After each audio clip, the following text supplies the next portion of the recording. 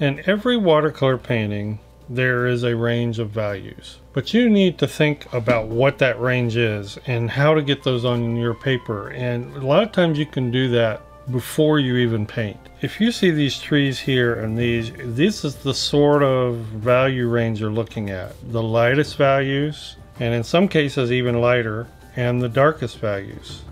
You need to be able to replicate those and use those. So more typically, this is the value range that I see rather than this. You want to be able to create every value.